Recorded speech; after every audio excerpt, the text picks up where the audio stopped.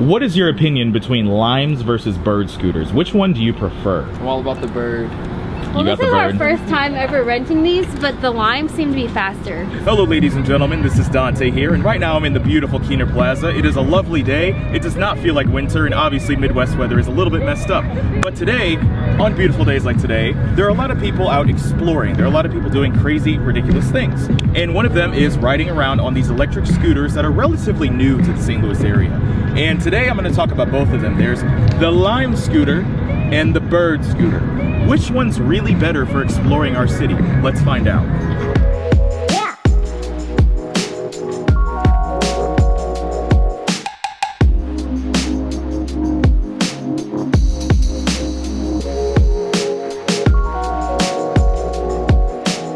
Ooh, over here we have a Lime bike. You see it just in its natural habitat. Obviously we have to wait for the light to turn green. Or we'll die. Or we will die. We will die. It's confirmed. Confirmed. I guess since there's just a Lime bike kind of just chilling across the street here, that's what we're going to go ahead and start with. What is your opinion between Limes versus Bird scooters? Which one do you prefer? I'm all about the Bird. Well, this is our first time ever renting these, but the Limes seem to be faster, so. I do think the Lime is faster. Yeah. So the Limes are faster. Any advantages that the Birds have? They do show the speed, so they give you a speedometer. Yeah, that's so that's nice. It's shorter. The Lime is taller, so if you're, I guess the height is the factor as well. These do have a bell. So this one has a bell, this one does not. It looks like it did have a bell, but it may have crashed. Yeah. So what do you guys think about St. Louis so far? Since you're from, where did you say you're from? Texas. Texas? Dallas. What do you guys think so far? Yo. I love it. We like the City Museum a lot. Yeah, the City Museum is the best part. Yeah. We found this bike, but it's not showing up in the app, so it's just dead. And when I tried scanning the QR code, it wouldn't do anything, and the app just kind of froze up. So I guess that's kind of a disadvantage. I don't know. That's kind of inconvenient because we found a Lime, but it's just dead. So Sugar Fire, I just got something to say while we're standing here. It smells so dang good. I'm telling you, it smells so good. It's ooh. Oh, dude. That's fun. Okay. Unlocking. And it's as easy as that, ladies and gentlemen. Are you taking my scooter? No, I would never do that. Why would I do that? Here, I was just getting it warm for you. Oh, so you're just getting it warm, huh? Yeah, okay. The thing about the Lime is it's very easy to go ahead and start your ride through the app. All you have to do is just kind of enter in some basic information like your payment info, and then you scan this little QR code that's right here on the bike itself. And then also, you can see the speed you're going and a battery meter, so that's really useful. And there's a wimpy bell on this scooter. Doesn't even work. It doesn't. Sounds like sadness. The basic thing is the Lime scooter costs $1 to start, and then it's 15 cents a minute afterwards. And these things have about a 20-mile range on them. The Lime scooter, it's got a pretty good height to it. It feels pretty solid. The structure feels very nice. So now what I'm gonna do is I'm gonna go ahead and just take a nice little stroll right here and kind of show you how to start off. So first, you just kick off, and then this little pedal right here allows you to move. Handling is pretty nice. The ride quality is very nice. It feels very comfortable to do so. Like, I don't feel like I'm gonna fall off if I go ahead and do sharp turns. It's got a pretty good get up and go too. It gets up to like 7 miles an hour pretty fast. I believe they top off at 15. And just in case, like, I don't know, there's a power outage or something, there's also a little light on the front. So I don't know if that's really useful here because this is a very well lit city, but hey. I hit 15.6. So I'd say the top speed's pretty accurate. It does have a nice get up and go, and honestly I didn't feel like I was gonna fall off or anything. It was just a very smooth, solid ride. I mean, I'd compare it to like maybe like an entry-level sports car of scooters. It's got pretty good handling. It's very nice. I mean, the ride quality is just very smooth. It has a nice get up and go, like enough that you don't have to worry about like, oh, am I actually gonna go anywhere? Do I have to pedal every time? So, Lime scooters, very nice. All right, what's up? My name is Alex Schwartz. You guys might have seen me before. I also have a channel, and I'm with Dante today checking out these scooters, and I've driven them once before, and I don't remember which one it was. I'm giving my second set of eyes on this just so, you know, we don't have any biasness going on, right, Dante? Hey. But, no, so yeah, this is gonna be my first impressions of this, basically, so let's see how it do. So I would say the handling is pretty good. It's very fast. I actually hit over 17. Yeah, you said you only hit like 15.6. I hit like 17.3, and that was going uphill too. Are you serious? Yeah, like that was up and down. That was both ways. It hit the same speed, which was kind of surprising. But yeah, the bell is broke, so I'm guessing that they don't have very durable bells. And obviously these are gonna take a beating because they're out, you know, in city streets all the time. This brake isn't the best, not gonna lie. It's pretty loose and I don't trust it very much. And it's very, very quick, you know, like you hit it a little bit and it was kind of like stopping real quick. So that's not real comfortable. But yeah, so that's I'd say my input. I'd say it was pretty stable. Let's do a little bit of further testing because not every surface here in St. Louis is going to be as smooth as this road right here. So why don't we go ahead and push this thing to the limit. So now we've actually found ourselves a rough surface over here. You see it? This is not exactly the smoothest terrain that is in St. Louis. So what we're going to do is we're going to go ahead and test out the Lime scooter's ride quality on a not so favorable road.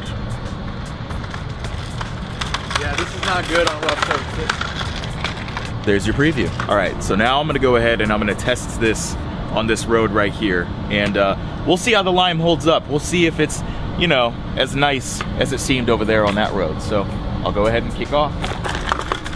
Oh my God. Oh my God. Okay. Woo! All right, so I guess my impressions of the Lime on rougher surfaces is not exactly the best. I don't know if you could hear it, but the scooter was kind of rattling a lot. Wow. I didn't even feel comfortable really like pushing the motor too far because I didn't want to just like whip myself out of control and then lose control of the scooter and fall. So pretty small wheels. I would have to say, yeah. I mean, maybe if it had some bigger wheels, it might be able to handle this a little bit better. Or maybe if the suspension was a little more fine-tuned. But rougher surfaces, it's not gonna be that. So now what I'm gonna go ahead and do is I'm gonna go ahead and lock the Lime bike up.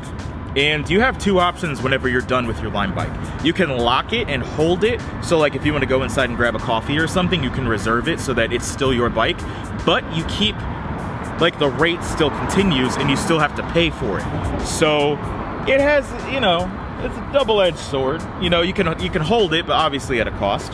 Or it was hard to find one, so I could see why you want to save it. I could see, especially like during the nicer months. We're gonna go ahead and end the ride. Once you end your ride, all you have to do is take a picture of where you leave your scooter. Yeah, you take a picture just to make sure it's also not in like a fine zone, which those do exist, like in Keener Plaza and on the Gateway Arch grounds.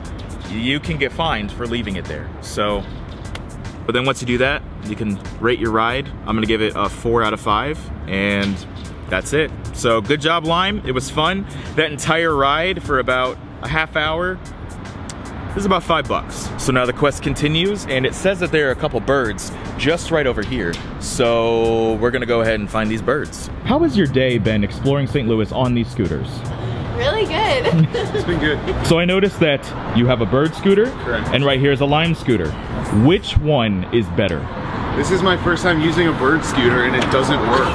So I've used Limes lots of times and it works every time. So I would have to recommend Lime over bird. You just have to pedal now? Yeah, I'm just pedaling. I'm paying to pedal. Because the wheels lock if you don't pay. So I'm just paying to pedal.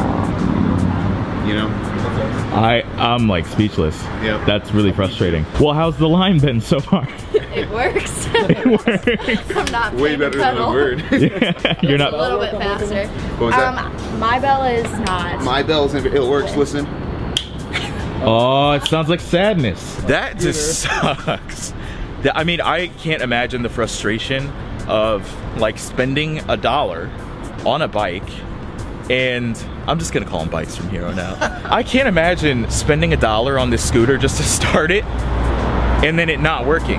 And then you have to #pay to pedal. And the thing is too, is it's not like a Razor scooter, like that's a heavy scooter. Yeah. So if you pay and then it doesn't work, but you still want to get around and your friend has one, then you're going to be like, okay, well, I'm going to pedal. But then for one, you're #paying to pedal. And then also, it's super heavy probably. So, I mean, I haven't just pedaled on it myself, but I imagine it's pretty heavy. So far, the bird, not the best impression, I'm telling you. And we haven't even found one yet. Ladies and gentlemen, We have found ourselves a bird. But before we begin, let's do a bell test. Hey! All right, review over, bird wins. See you guys in the next episode. For the birds, you have to fire up the app, but there's one difference between this and the Lime bike, is that these, you have to scan your driver's license. And I watched a couple other YouTubers about their reviews and experiences with birds, and I've noticed that some of them have had problems scanning their driver's license. And I actually had a friend that was in town, and he had problems scanning his driver's license. I personally didn't have an issue, it just did it on the first try. But that is something worth noting, is that sometimes it is more difficult, and that's not something you have to go through with the Lime bike. What you do is you just fire it up, QR code scanner comes up, same thing as the Lime, and there you go. It shows you the battery, it shows you the distance and the time that you've been. Unlock it, so it's unlocking it, you get a notification, and then it takes a second. They have like the same exact display. They really do. All right, so there we go. So now it says I've been on here for 12, 13 seconds, even though I haven't done anything. Yeah, so the battery level, oh, there's a light on this as well. The Lime bike, I'm not sure if it had the lights in the back, but that's something worth noting. And inside. Yeah, and it's got, so this is a very well-lit scooter. I can imagine this being very safe at night because other pedestrians and vehicles that will be driving across roadways, they will see you on this thing, because once it gets dark out, I mean, yes, there are, you know, street lights and everything and lights coming from local businesses, but this has a very nice presence. I haven't even taken it anywhere, and I can already tell that this is going to be a very, like, you'll notice this riding along the sidewalk. Brake seems to be very stable. Oh, immediately I'm noticing something interesting here. What? I'm facing forward, but the wheel is not. Oh. You see that? You see that? I'm facing forward, but the wheel is not. Oh, it's actually loose. Oh, it's loose. Like, look at this. I can still move this a little bit, and the wheel doesn't move. Yeah, I don't know about the structural integrity of this scooter. We should still try it. Oh God, yeah, this is okay. Let me feel it. Yeah, you need to feel this. Oh wow. That is bad. That's scary. Yeah, I don't. It kind of seems like the whole thing is backwards, honestly. Yeah, that Doesn't actually it look looks. like it? Yeah, the wheel looks like it's backwards. I'm pretty sure it is. I don't know about this, man. We just got scammed out of $1, boys. All right. Bird is not exactly impressing me that much right now. I mean, I do really like how lit the scooter is. And I mean, like, not in like a, yo, it's lit sense, but like, it's literally a well-lit vehicle. It just it has a nice presence. I do like that. But so far, Bird is not, it's not impressing. It's not impressing in any other aspect. Should we find another one? So I say we find another one. I just got scammed out of $1. So let's find another one and test it. We found another bird, but guess what? Guess what? The bird doesn't work. This is what, the like third or fourth one? I'm just gonna chime in for a couple of minutes here. Obviously, it's a different time of day now. We got down here probably like 3 o'clock. It's like 5 something now, and we're still trying to find a bird. And all the birds we found are broken. And it's like, it's one thing if we find like one broken bird. That's fine, that's understandable. But it's been 3. But and then other people are consistently saying that the birds suck. So, yeah, I'm rather upset by this. Yeah, I'm kind of bothered. Found a bird, 33% battery. Honestly, that's enough to do some testing with it. So let's go ahead and hop on it. And oh, this one has an interesting brake. That's your stop? It's different? And this is your go. Okay. And this one's also like, let's unlock it and see if it lights up. I guess it's a different generation. I don't know, I didn't know if there were multiple generations or not, but that's my guess. We're in. Beginning impressions of the bird. I mean, I do like these grips a lot better than the Lime. These, I have a lot more, I just feel like I have better handle over the bike itself. This one appears to have, you know, its integrity has not been compromised, like, you know, the 5 others that we saw. Overall, I do kind of like the height of this one better. I feel like I can maneuver a lot easier with this one, but at the same time, I don't know. I don't know. The wheels appear to be just a tad bigger. Yeah, just a little bit bigger than the Lime. So I'm hoping that this one can handle a little bit better on those bumpy surfaces where the Lime kind of fell short. So now I'm gonna go ahead and test out the acceleration, the braking. This is a very smooth surface because we're in Keener Plaza, so we're just gonna start there. So for the Bird, it's the same procedure with the Lime bike. You take out the app, you scan the QR code, but like I said, there is a difference with the Birds, is that you have to scan your driver's license. So that's one difference between the two. Same controls, except this one has like a stop pedal or a stop like lever. We'll see how that works, I'm not sure. So yeah, and then you just do the same thing, kick off, and you go. All right, let's see how it brakes. That's weird, because it did slow down, obviously. I didn't feel a brake, so I don't know if it's like an electronic brake. I don't know what it is, but this, I pushed it, but it slowed me down, but I didn't actually feel like, you know, whenever you push the brake pedal on your car, you feel. But this, it just kind of felt very artificial. So, I don't know. I mean, the braking seemed to be about the same. The get up and go was still very nice, but this Bird, I'm guessing, is an earlier generation because it doesn't have a speedometer. So, it doesn't show your battery meter either. You kind of just have to rely on the app for that. I mean, it was smooth. I mean, honestly, it's about the same. Why don't you give it a go? That brake is weird. Isn't that brake really weird? Yeah, I don't know what it is. That's weird, but it definitely, oh wait. They flash whenever you turn on the brakes too. Oh, that's an interesting little touch. It feels like the brakes are like electronically activated, and I guess they'd have to be. I mean, what is this going to be doing? I don't think it's going to be pulling too much. Exactly. But no, so honestly, I like this one better. I can't lie. Oh. I like that it's shorter. It's a lot easier to get around with, and it feels, I don't know. I mean, it feels probably the same suspension-wise, but the brakes, I mean, like on that Lime bike that we rode over here, those brakes are basically non-existent, which is pretty dangerous, to be honest. But most of the Birds that we found didn't work, but this one that did actually felt really good. So I don't know, I guess it's kind of a matchup, because it seems like it was harder to find a Bird, but I actually like it better because it's like shorter and just easier to handle. I don't know why the Lime bikes are so tall. So we didn't exactly have time to test out the Bird on an extremely rough surface, but I'd imagine that it's probably similar to the Lime bike in all honesty, because they have about the same amount of suspension, and I mean, the overall mass of the Bird is just slightly less than the Lime bike, so I'd imagine they'd be very similar. We took about 15 minutes or so with each bike to kind of ride them around like on a typical day. You know, just different terrain, different streets all around the city. You know, it's overall, here are my final thoughts on which one's better, the Bird or the Lime, for somebody that wants to get around St. Louis. If I had to choose, I would honestly say the Lime. But there are a couple things that the Bird does have on the Lime, but I'll get to that in a second. The reason that I chose the Lime over the Bird is these just seem to be a lot easier to find. Not to mention, they seem to have just overall better quality, and they seem to be better taken care of than their counterparts. That's a bunny, that's a bunny, that's a bunny, just kind of... Why are you looking back? Hey, subscribe. Subscribe to the channel. Subscribe to, hey, get back here. Hey, come, no. Gosh dang it. But overall, if I had to, I mean, the Lime bike just, I like the fact that it has more get up and go to it. It feels like it just feels a lot more sound, and the structural integrity of the bike itself just feels better than the Bird. The Bird, I did like its handling better. I will say that. The handling on the Bird was just ever so slightly better, and